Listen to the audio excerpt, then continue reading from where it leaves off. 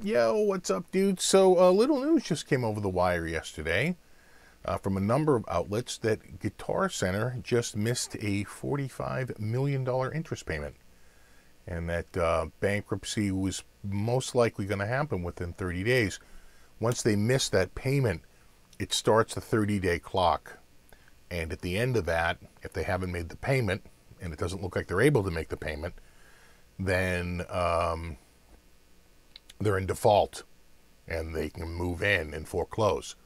So what you would most likely do, and what most experts are claiming they will do, is file a Chapter 11 reorganization bankruptcy. That would halt the interest, it would halt the payments, it would halt anything going on with any litigation, and it would allow them to basically sort through all the debt, dump unsecured debt, work out a plan for secured debt, renegotiate leases, do all kinds of things through the bankruptcy laws to get them so they can reemerge.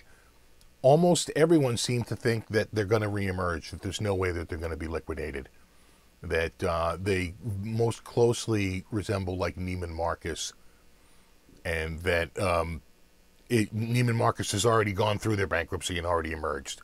J.C. Penney, another one. You go through a bankruptcy, and then you emerge on the other side of it.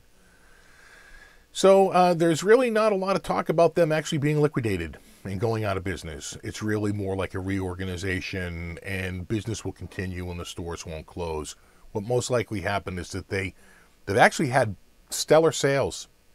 According to their balance sheet, they had I want to say it was like 2.5 billion in sales, something like that. It was in the twos, 2 billion plus sales, and they owe about 1.7 billion dollars in debt.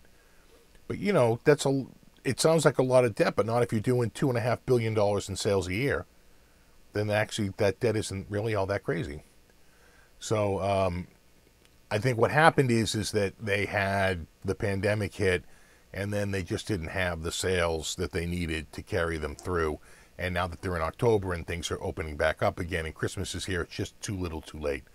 And they just couldn't do it in the time before the payment was due. So expect to see, I think, you never know, they could do like they did last time and do a credit swap. They could find some angel funding to sort of turn this around. Who knows what's going to happen?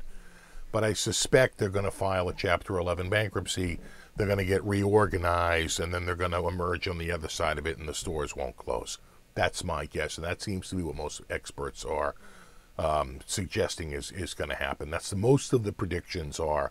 It'll be a Chapter 11, and they'll emerge on the other side. So we'll see.